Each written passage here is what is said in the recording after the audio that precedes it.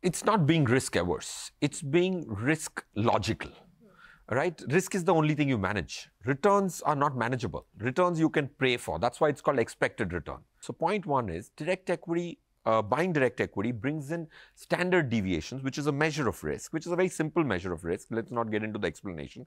But it can have 3 times, 4 times the standard deviation than a mutual fund.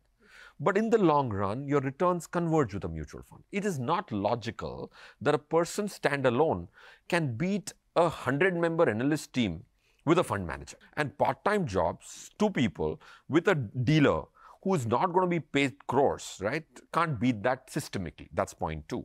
Point 3, I did a study as an organization, looked at 100 clients who do direct equity and saw that if they didn't do direct equity and bought and sold Nifty on those same specific dates, what would be the return? 93% of them underperformed Nifty, but they didn't know of it.